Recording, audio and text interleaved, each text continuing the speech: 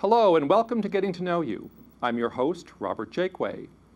On today's program, we're going to be talking with Patricia Trutty-Coohill, who is Professor of Art History in the Creative Arts Department at Siena College. We're going to be talking to her about the Creative Arts Department as well as the curriculum. So let's go meet her. Pat, thank you very much for agreeing to be a guest on the show today. You're welcome. Glad to be here. Now, I always ask my guests, first off, to give a little bit of their background so that the audience can know you a little bit better. So I'm going to ask you, where you came from and how you got here. Do you want the long or the short? I'll leave that up to you. Long time. I came to teach at Siena College in the year 2000. My husband had accepted the deanship of the Science College at Siena, and so I followed him. So I've been here and happy here for 8 years. Before this, I taught at Western Kentucky University in Bowling Green, Kentucky. I got my master's and doctorate at Penn State, my undergraduate degree at the University of Toronto, where I met my husband. Okay. We had 3 children together, and I actually didn't go back to work on my PhD till I was 40. So I'm one of those late bloomers because I raised my children and then did my art history. My specialty is Leonardo da Vinci studies, and I wrote a book on Leonardo's drawings in America. It's published in facsimile and out of print now. Okay. And it was a big facsimile edition used in many exhibitions. So I did that. I've worked in Leonardo studies, and now I'm working on the aesthetics, the problems of aesthetics in art. So I've had a long, happy career. You know, in listening to you talk, and it really sounds like one, it looks like we have the makings for another program.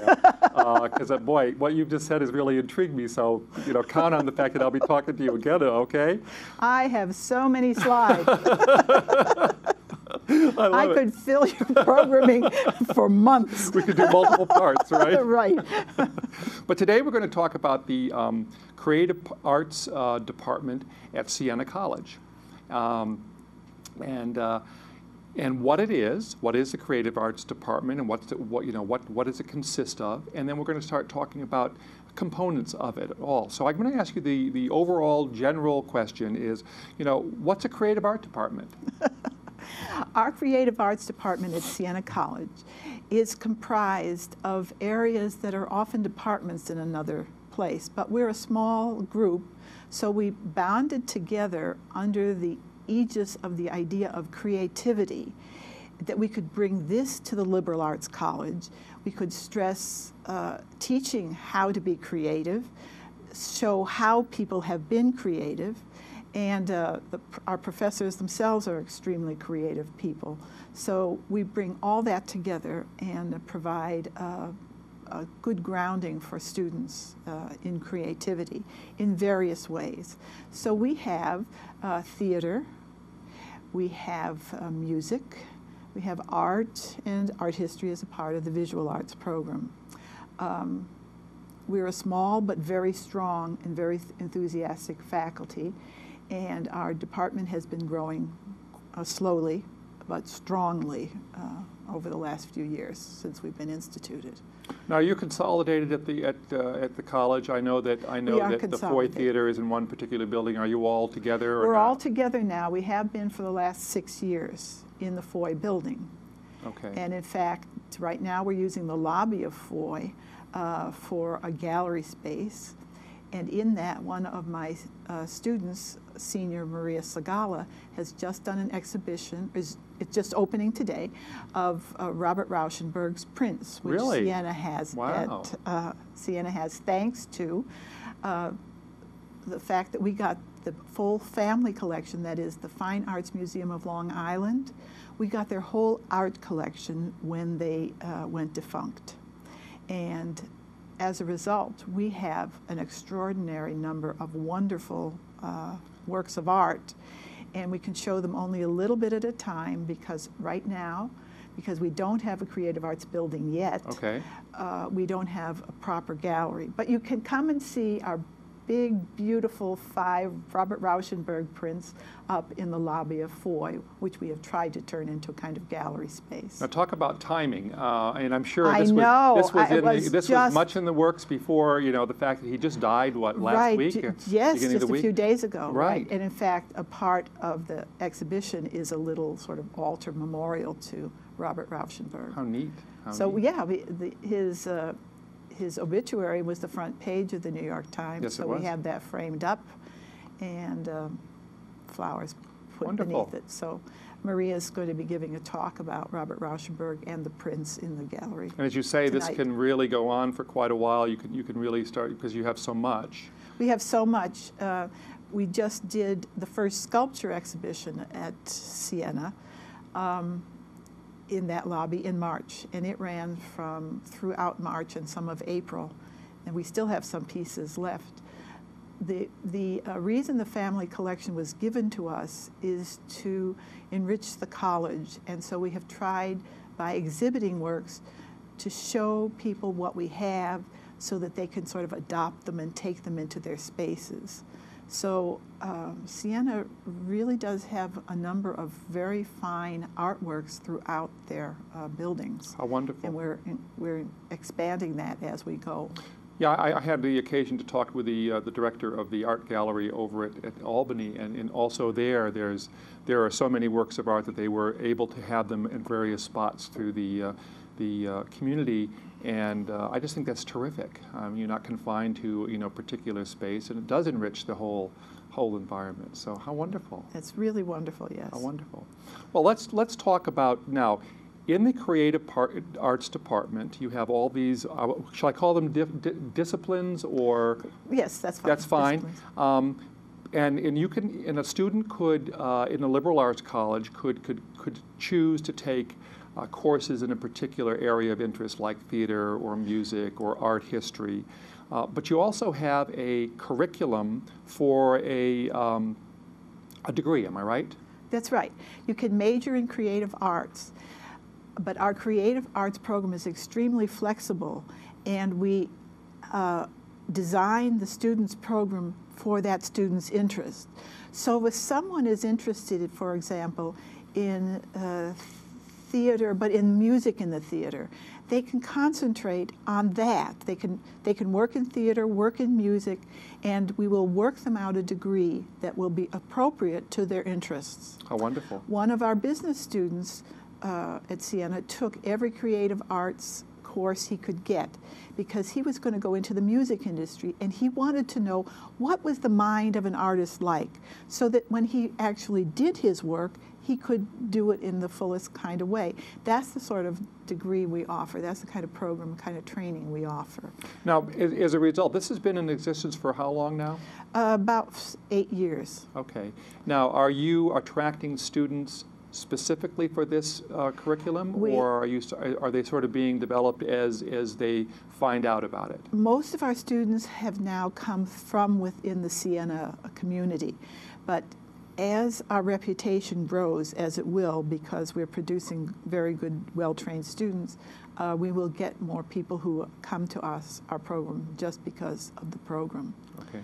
Now, with somebody who, let's say, somebody who concentrates in the theater, and I see part of the theater discipline, you could possibly get into theater management. That's right. Is this a degree that's sufficient for them to actually go into the world and be employed, or is this a stepping stone to some further education? Well, of course, our training is a good stepping stone for other education, but certainly if you took, for example, our track, we organize our fields of study within the department in tracks. So if you took our arts management curriculum, okay, you would be doing a minor or a major in business, as well as our various courses in creative arts. And so, yes, you would be very well able to get out into the business world. One of the things we're trying to do is make a place for creative people to be able to get jobs when they get out. Well, I would say so. I mean, that's the, Yes, it's wonderful to have a liberal arts degree, but what are you doing with it, right? That's right. But we really want to place our students in some sort of working environment, and that's why we offer this very flexible program so that they can be trained for a specific need, for a specific goal. Of course, if a student has more general interests, we can do that too. But one of the things we want to do is make sure that the student is well trained to get a job when they get out. I know that's a particular problem when people study in fields like theater or the creative arts. Their parents wonder whether they're going to be able to support themselves in a way other than being waiters. Have fun, but how are you going to make a living, right? Right, and that's why we now have a broadcast component to our program. There's television studies in our program, and the students are going to be able to work all these things together in order to have some sort of believable job when they get out. Now, I imagine you mentioned a smaller faculty, and so that would be a nice concentration for. And is it?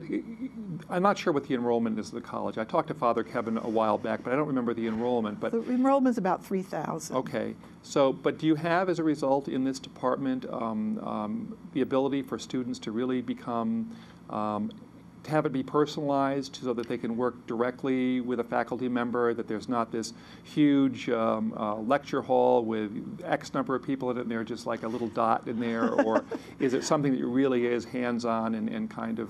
Siena classes generally are rather small. They're only 35. Our freshman level courses are often about 35 students, but for example, our introductory level course for creative arts majors is taught by Denise Massman, and that course will have less than 15 students in it. The purpose of that course is to have the students realize that they're in a place where creativity is the focus, and the course is to have them learn where their strengths in the creative arts are. So it's an overview, kind of an overview course? Or really, it's not an overview. Okay. It's a looking at the student, a working with the student to find out exactly what's good for that student. It's a class of, say, 12 with a lot of individual attention to the students, and they talk to one another and they work with one another, and when you go to their presentations at the end of the term, they're all excited about what the other person is doing, and they help one another through these projects, encouraging the strengths, pulling up the shy person, helping that person come out of themselves, pointing out, you don't want to do that, So it's a really good course, and it sets the students up for the rest of the program because they learn about themselves and their own talents, and they learn how they might exploit those talents. So in a way, Denise Massman can actually advise these students through and help them grow. And we know about them because she has done such careful work with them in that first course they have. And then, of course, they go on to the regular courses, but they end their program by doing a capstone course in which their single works are, their achievements are made into a single work or a single presentation, whatever is their particular field, right? So, for example, this year, we had a student who has spent all her vacation times in internships at Disney World. And so her project for her capstone course was to make a huge puppet, like a street puppet costume. And in the picture you'll see her puppet. Still, I wish we had an animated shot. But she made this terrific puppet. It's kind of a winged doll-faced thing. And it was so successful that she's going to be in graduation in that puppet. So you'll see her. They're going to use her as a part of the graduation ceremony. So it's really, really good. In fact, there's a really cool sign when two of you asked about the person, how much personal attention they get. Well, there's a day on which they present all their final projects. It's sort of the Creative Arts Day. And when two of our faculty members, Mahmoud Karimi Hakak and Greg Zoltowski, saw Kira Poggi's puppet, they made a big sign, and on it said, "This is a creative arts final." And they took her around campus. Those two professors walked her around campus and showed her off. That's the kind of attention we give for our students. Yeah, they're lucky to study. I should say so. Yeah. Oh, I can't wait to see the picture. When someone, let's say someone chooses to go into broadcasting, into television. You talked about this young lady doing interns. Was that a part of the curriculum? Was that something she did independently? She did it independently, but of course we do have internships. Okay, so I was going to say, if someone went into broadcasting, would there be an internship? There will be internships for that, yes. In fact, we have a lot of students working on our own Siena broadcast system. This is just being established, and we'll have our first full professor in broadcast join us next year. Yes, and you kind of gave me a little clue before while we were talking. You're getting somebody that's coming from Syracuse, am I right? He's coming from the University of Syracuse, and he decided to finish up his career helping Siena start the broadcast system. I think that's terrific. It's just so terrific. He's a wonderful, wonderful man. Now, do you actually have a studio? I know we have a very modest studio here, but yes, you have a television television we have a nice studio? broadcast studio. It's a little bigger than this with much more equipment, but yeah. Oh, it's wonderful. really nice, and the students are just flock there. They love to work there. There you go. So, yeah, there you go. yeah. Okay, let's talk about some of the other disciplines. Let's say art history. That's your specialty. What does one go into art history for? To teach it? To work in a museum? Yes, you can do that. You can work in a gallery. It's a wonderful background for a teacher of any kind. I went into it just because I loved studying beautiful things and wondering why they were beautiful and why I responded in such a way. And I think that's really why a lot of people do that, because they just love to think about beautiful things and wonder how they become that way. Do you use the standard texts? I mean, what was it? Oh yeah, Jansen? I use this. I don't use Jansen, but I've used a number of texts. I use now Laura Fierro, because in that text she quotes literature. She cites literature of the day. And I like to have the students look at paintings or sculpture or architecture in terms of the literature of the day, because I think it informs the images very well, and they understand a lot more about the images by reading the literature than by reading just somebody's commentary about that. I'll give them the commentary in the lecture, but I want them to be able to read, for example, what Cyrus actually wrote about his civilization. When you look at Persian civilization, I want them to read Cyrus's edicts, Cyrus's monumental architectural. So really open it up and make it. Open it up and make it broader, because I think when students learn from various directions, they see the art with their eyes, and then they read really artful text, because we're very careful about what text we bring together with the works of art. It reinforces the meaning of those works.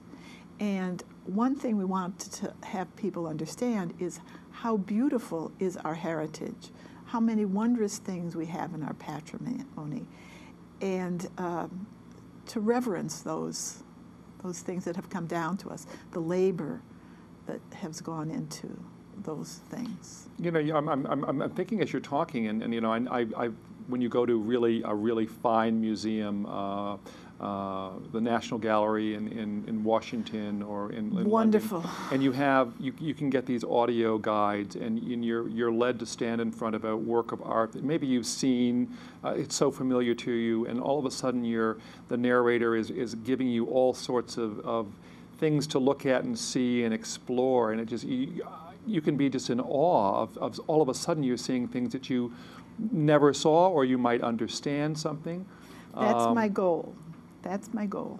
And then, but what's really curious thought I'm having is it, why would somebody, other than somebody who wants to appreciate art and perhaps go into the field, what good does it do you to all of a sudden know all about this particular painting or that particular piece of sculpture? What does that do to your life? Well, it enhances your life, but it just makes you a richer person. But there is a lot of training that goes into observing a work of art carefully, because when you look at a work of art, you're looking at the surface, you're looking at what is happening in the painting, right? But you're also looking, why is it happening in this way? Because someone made this happen. And so what you get trained in is observational skills. Okay. So that it's so valuable that now at Yale Medical School, their medical students are required to take art history because it teaches them the language, body language, teaches them to observe how their patients act, not just what they say. Oh, great. And so that's a wonderful thing. Okay, so you can really observe life. And really be observe more life. attuned to what's going on and see things rather than just accept them as a, something that you just walked by. That's right.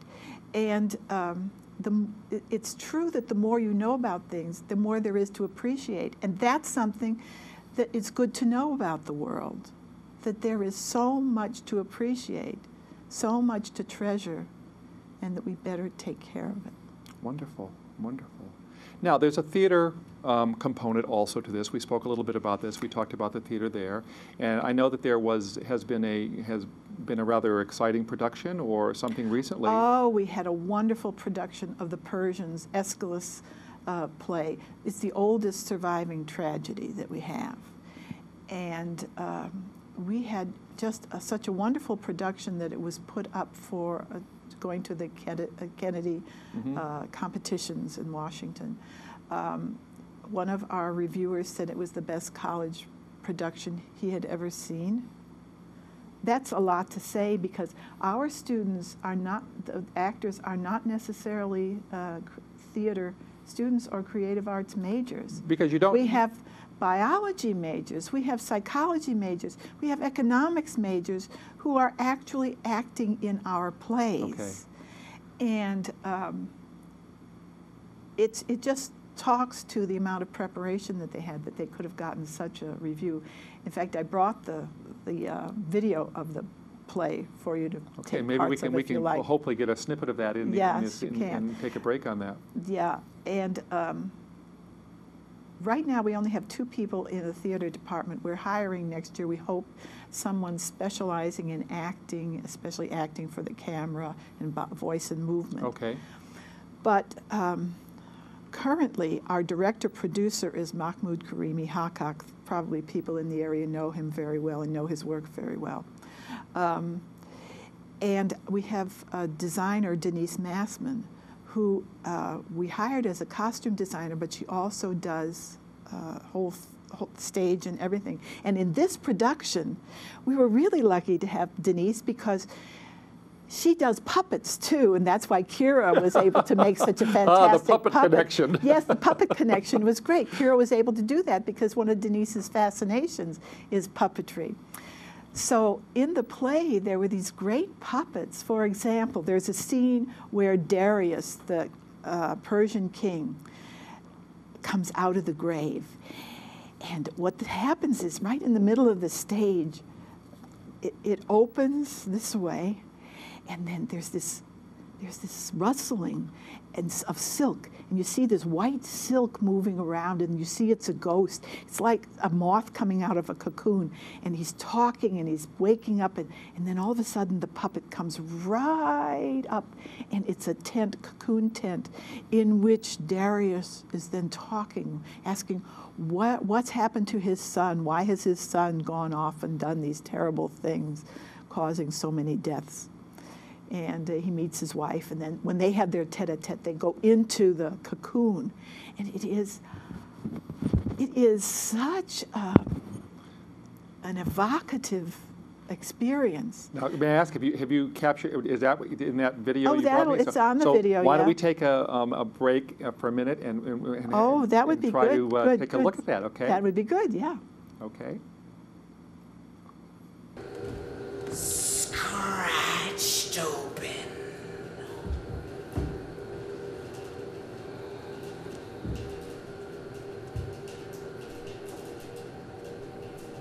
And seeing you, who shared my bed, here huddled now beside my tomb, I sense fear. I drank the sweetenings that you poured down. And you, who stand before my tomb and wail out dirges, and dolefully chant out soul-raising spells to summon me.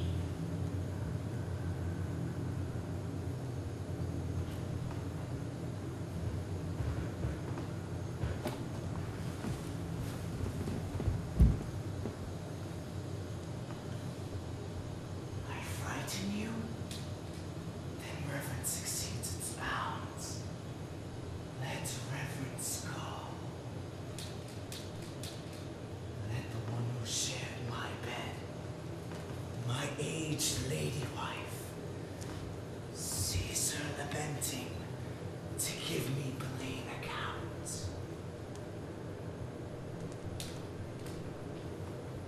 Be quick, for I would have no blame for moments spent beneath the sun.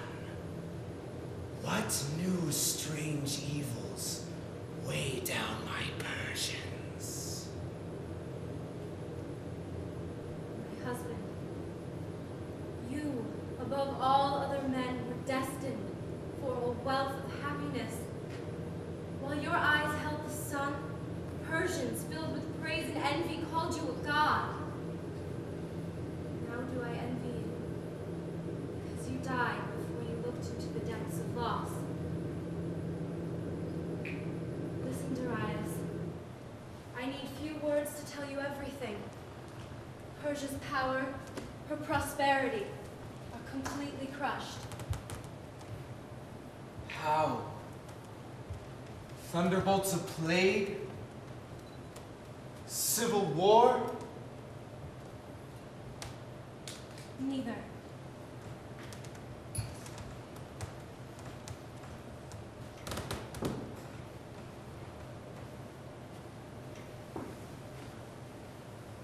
Near Athens, the whole expedition was lost. Which of my sons invaded Greece? Okay, you know, the magic of the theater to me is just and what you can do in a theater space, what you can do, and really to just enchant people, to have people become involved. You know, there's nothing quite like it. Well, especially in this production, because what I just explained to you was, well, what you just saw was that puppet coming up from the middle of the stage, but you should realize that the stage is a circular stage, and you have to climb up the stairs to go into it, and you sit around the back of the circular stage. So there's really only room for 50 to 100 people. The video you saw was the shooting we did before the audience came. We did. But then holding the circular stage in is a projection screen. So you have a circular projection screen, and projected on that screen were scenes from films, scenes from news of war and the So you're doing sort of a multimedia kind of event as well. It's a very multimedia production. Our new professor of art, Amanda Ransom, organized the visual images. My students in art history went through and got the images that would be put in the production. Great. So that was so interesting because the Aeschylus in the original play, and Mahmoud trimmed that play down to an hour. So in order to give a sense of Xerxes went off foolishly and had over 400,000 men killed uselessly in the war. in order to give that sense, we use contemporary battle scenes to make that more interesting, beautiful, and you know, the idea of approachability into the creative arts.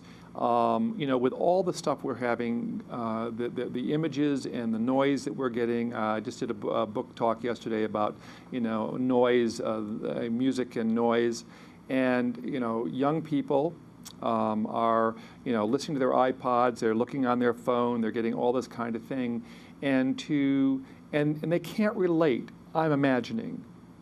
Maybe it's an overgeneralization, but they can't relate to something that is traditional or historic, and so by doing this, it sounds like you're giving them a context that they can attach to, and yet still have the essence of this classic piece. Absolutely. They have the essence of the classic piece because they can understand it in modern terms. They can understand it because they're living it now. Okay. In fact, the book, that is, the actors have directions, have worksheets to fill out, have all sorts of essays to write in order so that their character will understand, they will understand what the meaning of all of this is and how real it is. What I find is troublesome, especially in art history, because the buildings, as they're often so distant, is to give the student a sense that this is real, that they could actually stand there, they could actually be there, they could actually experience this. And that's what this play did. It put it in our world, or images from our world, and then the very strong and striking work with the puppets and costumes. How nice, how nice. And the fact that you were so close. Yep, yep. And I hope it brought in audiences. You said it was a small audiences, but I hope that over the nights that you did it, that you would get a nice brought in audiences, word of and mouth. I hope that when it travels, it will have lots of people to see it. Wonderful. It was a wonderful production. Now, what other, you know, you know, we're getting a little close to the end of the conversation, and I could feel like I keep talking all afternoon. But what other areas would you like us to talk a little bit about as far as this whole thing? Because it really, when you look at the list, if you go to the web page, Siena College, and you go to the creative arts programs and curriculum, it really does list a whole number of disciplines that one could get involved in. Now, music itself, you have musicology, you have music history, you have composition. Right. Students are very, very interested in the composition classes. Paul Colonie is our composition teacher, and he has been working with students here and also in Africa. He spent his sabbatical in Africa working with students there and did a number of concerts and a number of recordings. In fact, he was interviewed on German radio the other day because of this this connection that he brings. He brings American music into Africa. Oh, wonderful! And it's just been great. So his students also write. Now, can they have their works? Is there a forum for them to have the works performed? Yes, or, we have concerts, 2 concerts a year, and sometimes professional musicians will play their little compositions, and they sound really, they're intrigued by them. Sometimes they write compositions for more than just a piano, and the musicians tell them, wait a minute, I can't do this on this instrument. You don't understand that I can't do this. It's really good when the professional musicians engage with the students' work and they understand. We talked with a conductor yesterday in this program, and he talked about a violin that apparently somebody had taken like a hand blender and sort of would be able to put it into the strings and make this weird whizzing. So I could imagine saying, no, you can't do that to my violin. Well, and then the whole reason I'm here, you'll remember, is because Camille Hoheb wanted to make sure that the whole Colonie community would know about the jazz series that the Creative Arts Committee sponsors every year. And we're having one of those jazz concerts on the 1st of June. and from 4:15 to 6 o'clock in the Maloney Great Room and the Saracen Student Center at Siena College. And this time it's patio and the hip hooligans, excuse me. So it's a nice time, kind of a cabaret setting, and we just have a good time. Next year, next fall or spring, depends how the schedule goes, they're planning to have a jazz session for children. Wow. And I can't wait for that, because I think that will be a really popular thing for the people in the area. Siena has many things for the people in the Colonie area to join in. So approachable. I know they. And I it's know. so easy to get to us, and we just love having the local people come on campus. Now we're going to put the web page up, and so people can go to web page if they're web page oriented. Okay. And they can find the. Should we be precise about getting to the creative arts discipline, or would they find information about this particular program and others just by going into the general site first? Well, we'll make sure it's on the creative arts. Okay. How about that? Okay. Good. Good. And you will have a flyer to put up on this broadcast. So yes, and if somebody, you know, in the listing I told you about, we talked about, there are links, I believe. So if you were interested in arts management or whatever have you, yes. you could click that and get a greater. For our tracks, that is the sort of fields you Right. can study in Right. creative arts, you can click on those fields on our webpage, and then it will tell you what courses you are suggested that you take. Well, who knows? There might be somebody out in our audience, our viewing audience. That's right. That has been so stimulated today that they want to explore that. Well, they should just come and see me. I'll be glad to show them around the department. Open invitation, huh? Open invitation, absolutely. Now, you mentioned a not yet, and that's a creative, another facility. You told us where you are. So is there something in the works? Is it a dream? You prayed? Is it where are we with this? We have been praying for a creative arts center because right now we're inhabiting the old gym. Right. Which has very limited facilities. But has been wonderfully modified for the fact that it has limited facilities. Because I know what the stage limitations are, but yes. But still, a whole building that has it would all be wonderful if we had that. We're just waiting for benefactors. Money. Benefactors. Alums who love the arts, right? Yes. And we have so many things to offer now. Really, we do. We have over $1 million collection from the family, and we have no place to show it. It's a sad thing. And our productions are really too fine for the space that we have.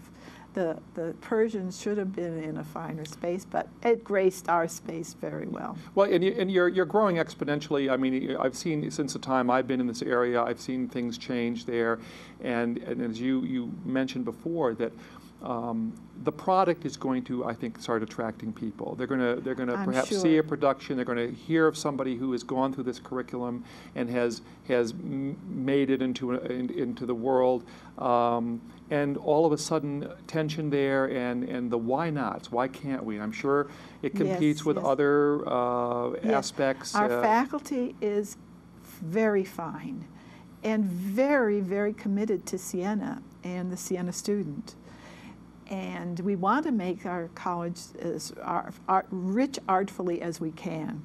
Our limits right now are our facilities, but we're hoping someday that will change. Wonderful, wonderful. Thanks again for being on the show today. And thank you for asking me. It was a treat, and please be available for a further discussion on your specialties, would you? That will be fine. Yes. Okay, thanks again. Come to the jazz series. All right, absolutely. We'll put that up. Thank you. And thank you for joining me on Getting to Know You. I hope you enjoyed today's program and will join us in the future. Until then, have a good one.